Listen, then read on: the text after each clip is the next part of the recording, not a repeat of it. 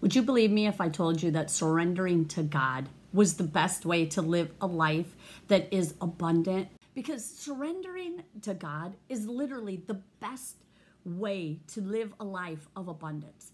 And I'm talking about abundance in love, in joy, in gratefulness, in grace, in mercy, in hope. Like that is the real abundant life. Today we're going to talk about what it means to surrender to God and how we can surrender to God. I'm going to start by reading Job 11:13 through 19. It says, "If only you would prepare your heart and lift up your hands to him in prayer.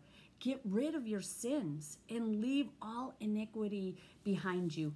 Then your face will brighten with innocence. You will be strong and free of fear.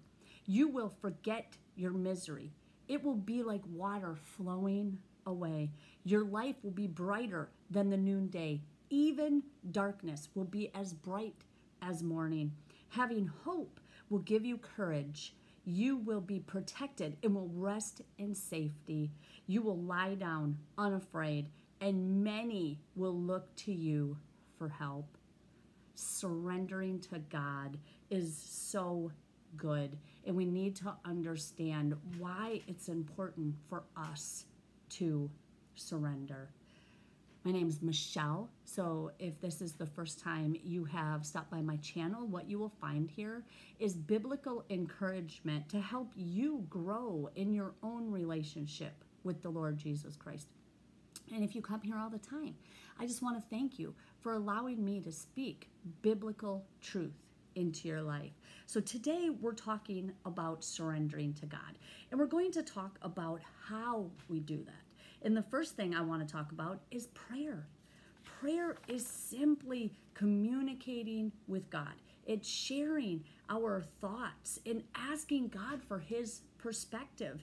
It's praying to let go of the things that we feel like we have to control and just allow God to help us.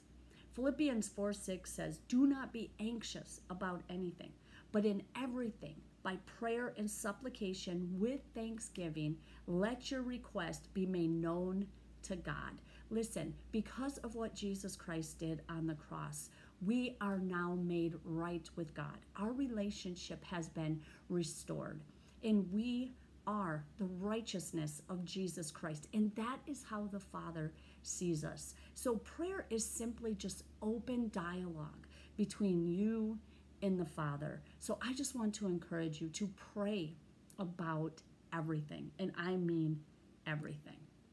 The next thing we need to do in order to surrender to God is we must trust God. Listen, we must trust in God's goodness. We must trust in his wisdom, in his sovereignty, and believe that he has our best interest in mind. And we have to understand that if we're going to give God control, then we must trust him. And we know that trusting somebody does not happen overnight. It's a process. So don't beat yourself up if you don't 100% trust God to control or to be involved in every area and every detail of your life quite yet. But I do want you to get there. Proverbs 3:5-6 says, "Trust in the Lord with all your heart, and do not lean on your own understanding. Seek his will in all you do, and he will show you which path to take." The Lord knows everything. And when we lean on him for understanding, for wisdom, for knowledge, we're going to get the best there is out there, okay? We can search the internet, we can search books. I mean, we can really find information on almost anything these days, but only God's way is the best way because he knows everything. His ways are higher than our ways. His thoughts are higher than our thoughts. So if we're seeking the Lord for understanding, for wisdom, for knowledge, we are going to find it, friend.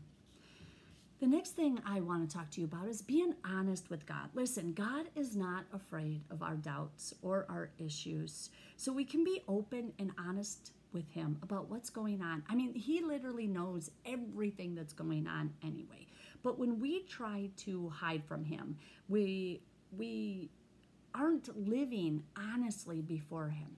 When we get caught up in our doubts, in our fears, in our issues, and we think it's simply too much for God to handle, or God doesn't care about what I'm going through, those are both lies that the enemy is telling you, and it's going to keep you far from the Lord. We must be open and honest with God, like a trusted, reliable, good Father, because that is what he is.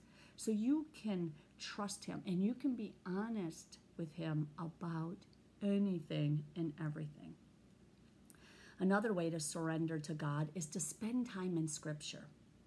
The Holy Spirit and God's wisdom can transform our minds and hearts by helping us align our desires with God's.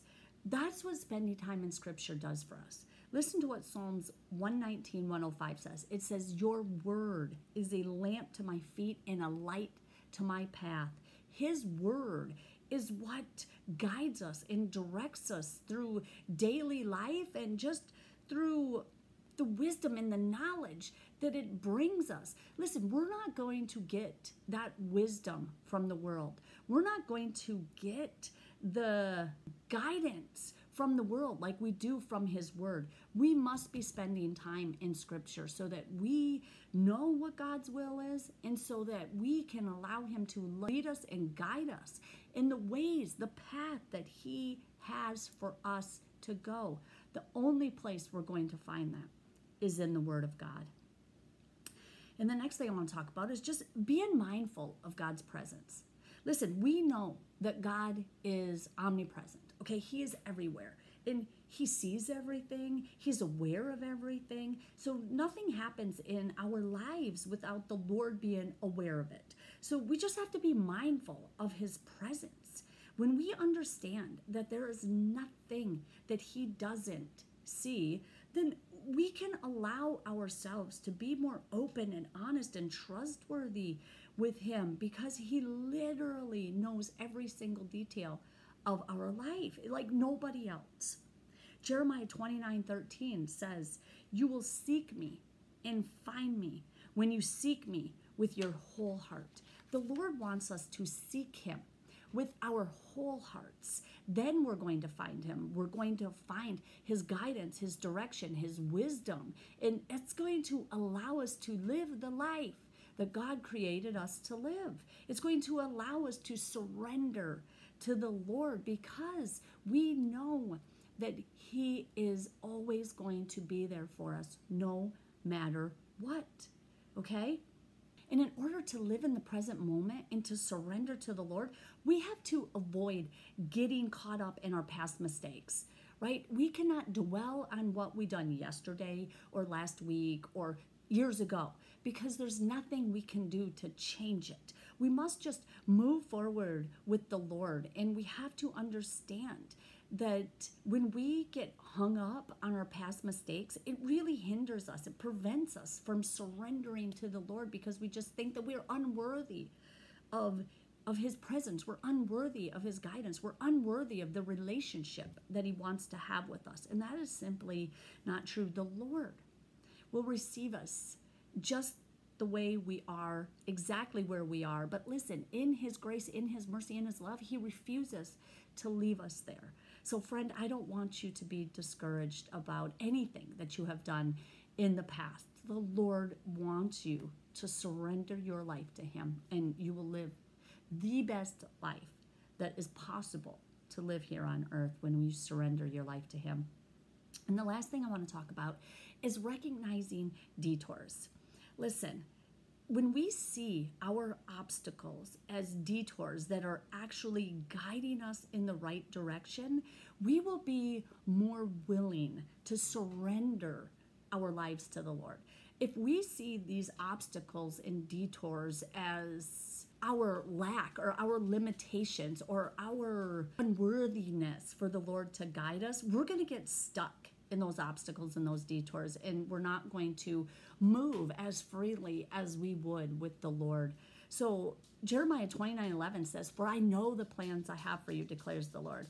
Plans to prosper you and not to harm you. Plans to give you a hope and a future." Listen, the Lord has good plans for you, and He doesn't want you to get stuck in your past. He don't want you to get stuck in your obstacles and your detours, because hey, maybe sometimes God directs you in those ways to really grow you and mature you in your faith. So I just want to encourage you that living a life surrendered to God is going to be the best possible life that you can live. Amen. Amen. Let's pray. Heavenly Father, we thank you so much for your word. We thank you that we can trust you, that we can surrender it all to you because you have our best interest in mind. And Lord, we just thank you for your word and for the Holy Spirit, because without those two things, there's no way we could surrender to you. So Lord, we just thank you that you have provided everything we need. And we just praise you in Jesus' name. Amen.